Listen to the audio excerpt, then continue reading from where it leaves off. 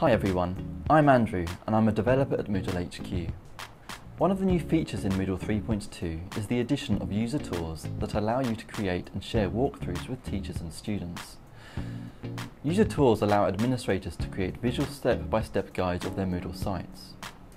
From Moodle 3.2, administrators can now apply these user tours to the Moodle user interface for a range of purposes, such as to welcome your users to your site, to highlight key changes in your site, maybe to introduce users to the new Boost default theme, to showcase new features, and maybe to encourage the use of different types of activities by guiding teachers through their creation.